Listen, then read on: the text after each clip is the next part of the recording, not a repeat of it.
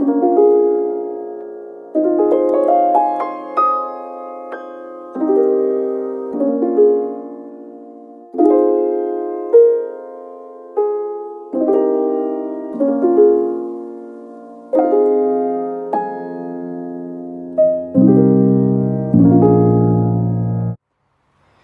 guys, Harry here, and we're back today making the mortarboard tables finally. As you can see, we've got some roofers lat. I acquired this over about a week or so on sites. Found it out the skip. I went up to the site manager and said, can I take these out the skip? And he was like, yeah, take whatever you want. And yeah, always ask when you're taking materials off site, because sometimes some sites can be funny if you just start routing through skips. But yeah, the managers on these sites were sound and just let me take as much as I wanted. So I've got some blue lat and red lat. It's all pressure treated wood, so it's going to break before it rots basically. I'm going to end up sanding this up once I've finally constructed the tables. I'm going to sand it up so I don't get splinters moving it about. Even though a lot of the time we're wearing gloves on site, you can always splinter your hands. So we've got a little multi-purpose woodworking table here. It's my dad's, but you can get them for about 20 quid from Wicks or Screwfix or something like that. Got a table saw, DeWalt one. It's a corded jobby. It is, it's not mine, so privileged to be able to use it today. Really good for getting your 45-degree angles, as you can see on here, and obviously straight 90 degrees. It's set to 90 degrees, so we won't get a swivel cut. Because I was going to do it with a wood saw or circular saw, which I cut the Salcons with, and obviously that wouldn't have gone well. Other things you're going to need, ignore all my weight set, obviously. Been weightlifting for, powerlifting for like 10 years coming on, so that's why I'm the size I am. I'm not just fat. Anyway, we've got a tape measure for marking up. We've got a cheap drill. You can tell this is mine. This is where all quality stops. Cheap Fairx Aldi drill. A couple of drill bits. Got that one for a pilot hole.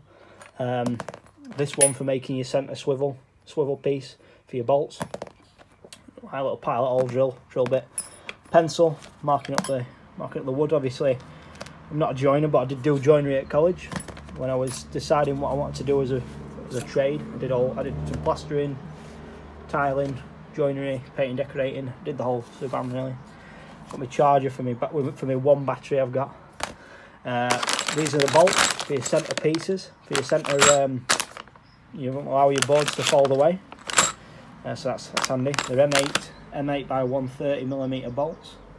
Got 10 in there. Some washers for in between, so it allows them to slide easier. M8 washers, standard 100 pack. Got a Stanley T-square, it's also my dad's. Got some 5mm by 80mm multi-purpose screws. Spectre.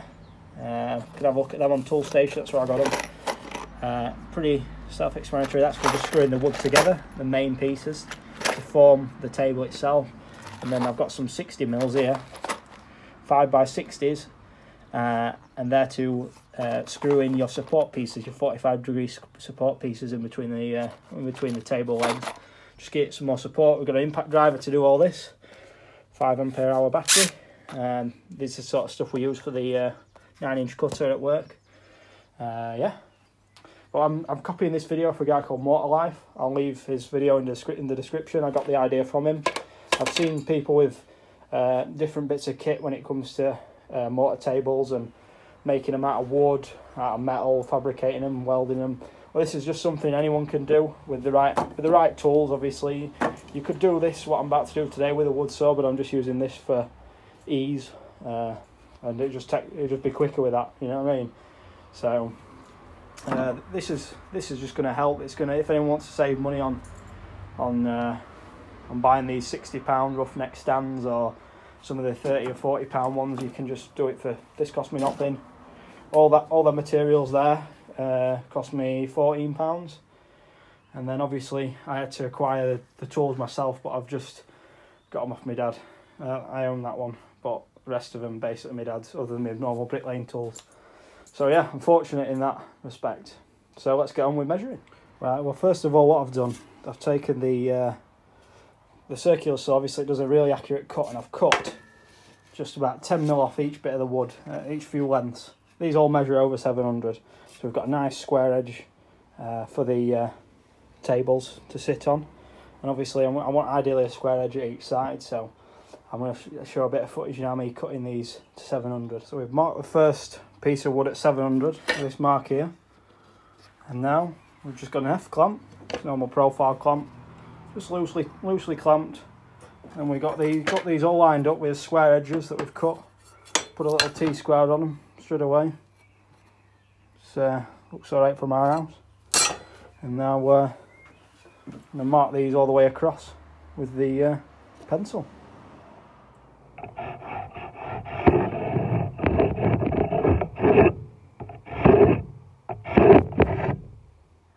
Right, time to cut these.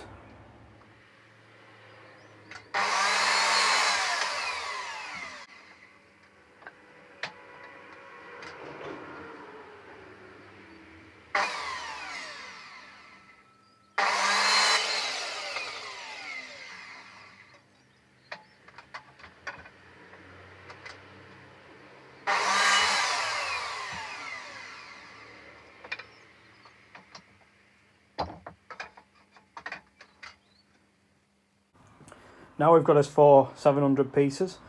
There's a little bit of variation, a couple of mil, but obviously I'm a bricklayer, so I'm not to 20 mil to be honest. But there we go, 4 700s there for your main legs. Now we're going to make the internal cross pieces.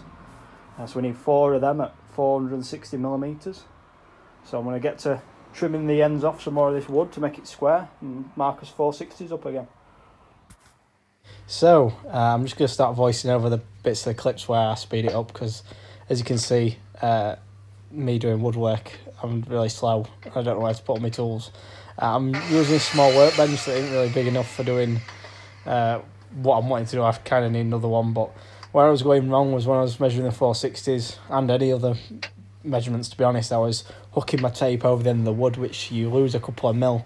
So if you're going to do your measurements this way, you need to do all your measurements like that. So you hook your tape over and all the measurements read the same, instead of doing some of them where you hold the tape at the other side and vice versa. But as you can see me doing this different method here, where I'm putting my thumb to the measurement at the other end and then marking it with the metal part of the tape, and that's giving a different measurement. So if I measure it hooking the metal piece over, you're losing a couple of mil with that metal piece. So I'm going to have to work on that next video and measure all my cuts the same, so they measure the same, instead of just changing the way I measure each time. That was the main reason why these clips are taking so long. So we'll get to the next clip and I'll cut and speed some of this up.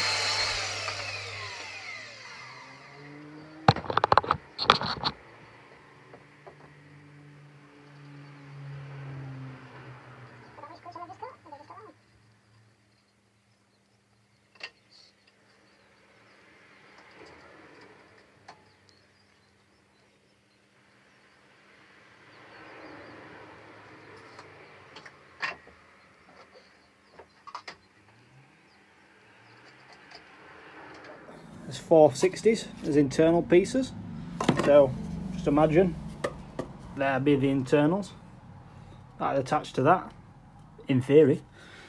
Let's move on with the next step.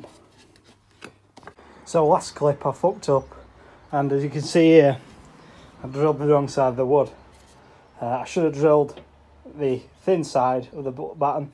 I drilled the flat side. So this is going to be used, these pieces are going to be used for the supporting pieces. This blue stuff's quite wet anyway, so I'm going to try use most of this red stuff.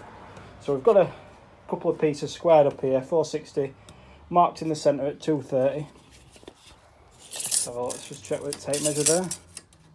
See, 230, just about 230 there, and then it's 25 mil thick, so 12.5 mil.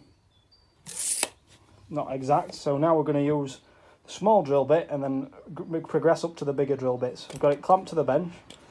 I'm going to get on it.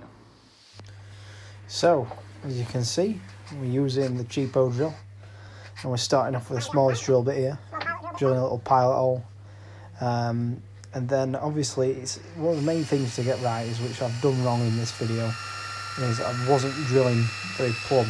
So you want to try and keep your arm plumb. Obviously this takes practice. Obviously if you're joining, you're probably already drilling how to drill straight, but obviously and the quality of drill makes a difference, because this was a quite weak drill, so it was really chewing through the wood, and some of the blue piece of wood were quite wet, so it was hard to drill through. I moved down to a thicker drill bit, and if I'd have done this again, I'd have tried to mark up obviously everything correctly, which I was doing the same technique last time, as putting the tape over the wood instead of actually taping it to the actual measurement. So I was a few mil off centre, and obviously because I was drilling two at once, I had the error of drilling a bit out of plumb, which made the bottom hole really out of plumb. So I drill one piece of wood at a time next time when I build them. I'm going to make a time lapse of me building them at like 8 times speed tomorrow, when I really hone down my skill at getting these done, and then in like the second or third one I do. So right guys, I'm going to skip ahead on this. You get the idea of what I'm doing, getting them holes drilled by obviously progressing up drill bits, so I don't chew through the wood or split it. Right, see you next clip.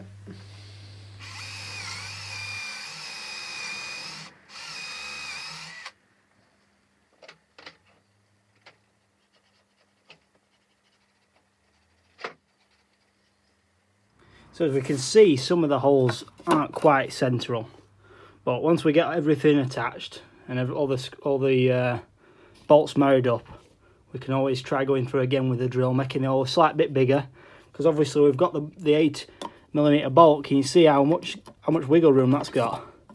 So that wiggle room is not also just for the strength of the for the size of the bolt. It's also for error when drilling. As you can see, I was using a cheaper drill, but when it comes to the holes, this is the worst one by far. This one here, it's all the way far out to the side here, which isn't going to be very good.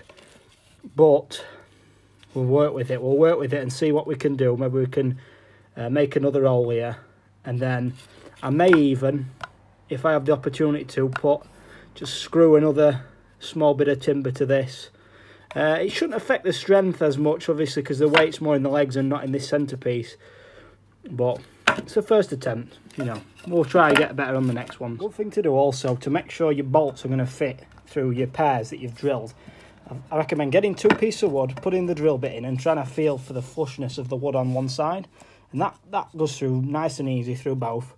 Same on this one, nice flushness on one side, and that means you want to keep these 2 pieces together. And then obviously when you come to attach these to your tables, you know which 2 pairs will go where, and you should have a nice smooth moving table. So this was taking some time, so I thought I'd get a Budweiser to help things go a bit smoothly. So this next step is to take one of the legs that we've already pre-cut, squared off, and we're going to measure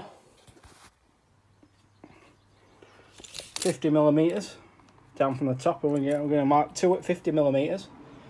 And basically the idea is, I'll just mark it up off camera now.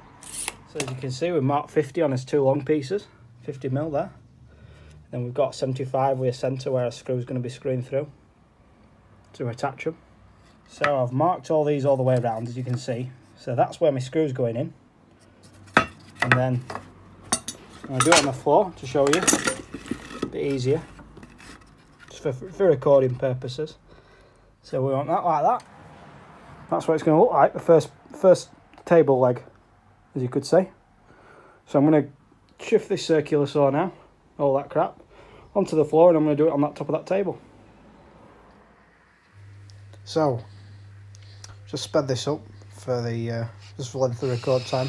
When I first were doing this, because this is my first attempt at making one of these tables, not got much experience with a drill or impact drivers really. I built my fence in my back garden, but that's about it. That you saw at the beginning of the video, that feathered fence, I built it.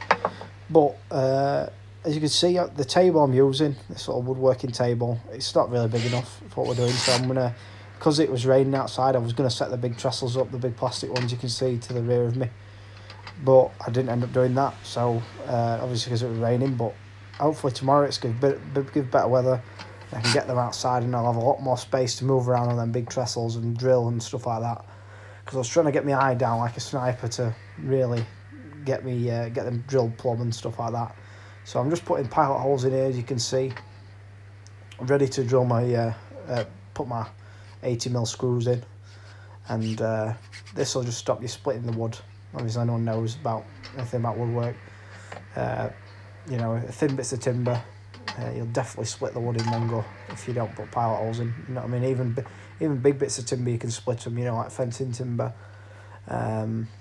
especially the type of screw as well. So, as you can see, using the 5mm by 80s here. So, right, I'm gonna speed some of this up a bit more, and you'll see me putting the screws into the wood with the impact driver partially, and then lining them up. But when I did this again, I just you know, did it all in one go. So did the drilling and the screwing at the same time. So I was just trying to get my bearings on how to do it without fucking it up. So that's why it took me so long. So here we are, finally. I've got half a table. And we're going to measure this bottom piece, 65. So I'm going to mark that right now.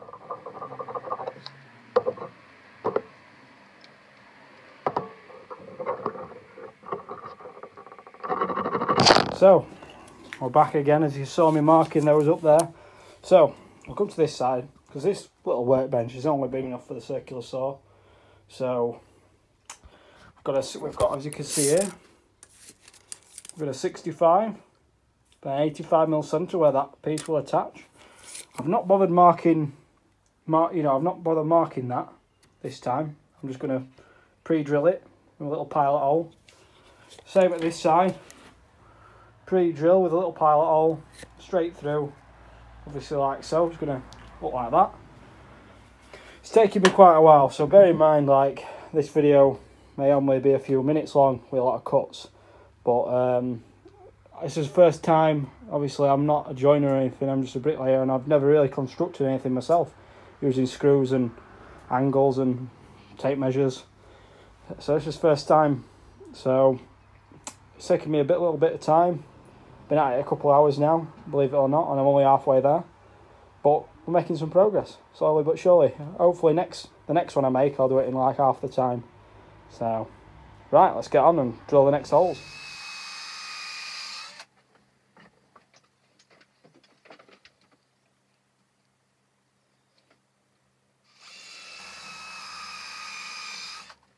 Bear in mind, when attaching these cross pieces, remember what we did on the floor earlier? Well, we lined both of the holes up. This one is for that one, so I took the top one of the bolts, and this top one is over here, so the bolts will line up. In theory they should, but we'll find out. So it doesn't matter if we get it back to front, you can always spin that one back to front. Just make sure when you're putting in your next cross pieces, so in your cross piece are in, you know, when you're putting that one to the bottom and that one to the top, you just check the line up before you do it. I also have a bit of a cockeyed table. So there we go. I went to record that clip and it didn't record, but as you can see, I've just screwed my same again. Put the pilot holes in. You know, screw in the other side. Held them square to the lines I've marked, and screwed them together with impact driver. Bit upset I didn't get that bit on footage, but oh well. Right, let's make the next one. So now all that's together, we now need to put our support pieces in. So this should be, theoretically, let's have a check, should be 45 degrees. So that's 45. So luckily, I've got a crosscut saw that does 45-degree cuts. But if you didn't, you'd have to get a little bit of roofer's lat and then just mark it. So move it over like that, and then we'll do it on cam underneath this piece of timber, and there, that's your 45-degree cut. So roughly, we want as cross pieces around 200mm, around 200mm for supporting pieces. I'm going to go cut some 45-degree support pieces now, and then you'll see me do it on the crosscut saw.